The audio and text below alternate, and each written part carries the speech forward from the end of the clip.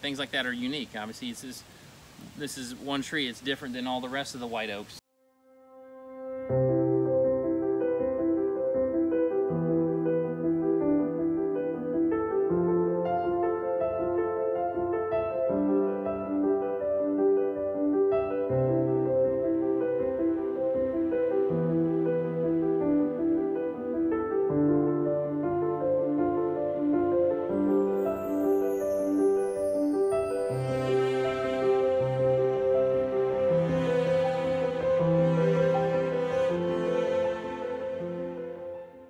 Simply what we're doing is we have land and we have trees, and we want to build stuff with them.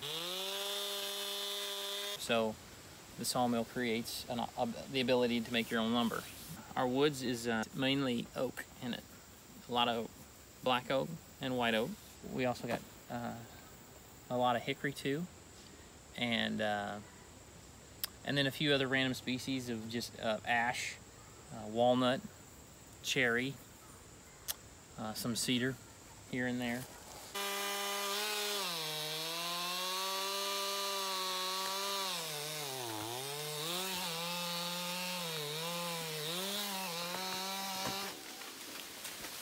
We have 20 acres of woods, and I'm not gonna cut down the entire forest and sell it all off or anything like that.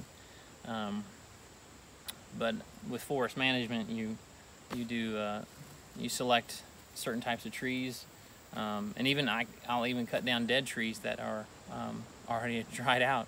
I can mill those and if they're in good shape, then you can use them right off.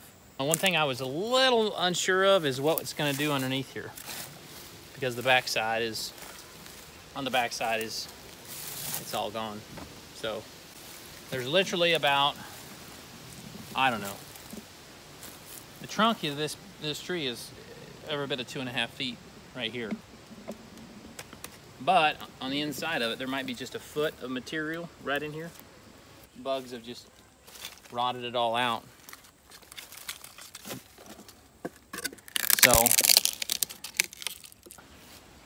So I'll get the logs up to our sawmill. It's a Norwood HD 36, and I'll have 12-foot logs, and that'll handle a 12-foot log fine, and use the mill to cut the log into boards. So the Norwood has the ability to have all these different attachments so that you can create a lot of custom cutting. I can mill logs into the 2x4 or the 2x6 widths that you need, and they're ready to go, and then you just build whatever you want to build with it, and once it's dried out. Another shed, even though it would be out of hickory, and that's not normal. Like, you would go to the box store and go to Lowe's, Home Depot, or wherever, and you'd get you a bunk or two of 2x4s, and you'd make your house with it, and that's fine. But like, if you got the trees and you got the ability to do that, then do it, right? Going together pretty good. After you get, you want me to bring this down there? Just follow the directions. Well, we're gonna start. Well, I want to make sure if we're overhanging, the whole rail is centered on the frame, and then we still need to use our one into the other, or what? Oh. Well, I need this whole rail tight. Rail? You would pay off a sawmill, especially a good sawmill, within the cost of all the wood for a house. Let's just say you would pay for your sawmill. So it depends on the sawmill. Like the cheaper ones, so definitely one floor and the trusses, you'd already have it paid off. So when I go through a log, and you'll have barky bits, obviously because it's round and you're making a 90-degree cut through a circle, so you'll have these edges, and sometimes you can get some good out of them, and other times they're just left as the tops of my stack, so that's why they're more ugly and whatnot, and just depends on what you want to use them for. But underneath, even though it may look not that pretty, down in here and then all here, I've got good stuff that's been drying out in the weather. And it looks gray and it looks gnarly and all that stuff, but I'll show you what it can do when it goes through the planer. Cool. Cool. So let's go check it out.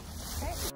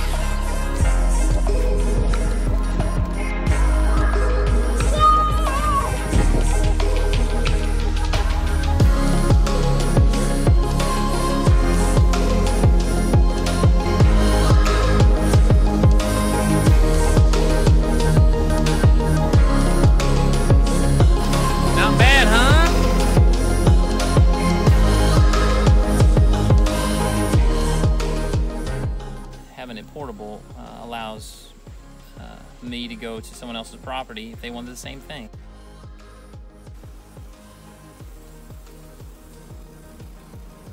They're like, oh, I got a bunch of oak, or for example, they'd love to build a big live edge oak table, and they are really keen on having it come from their land.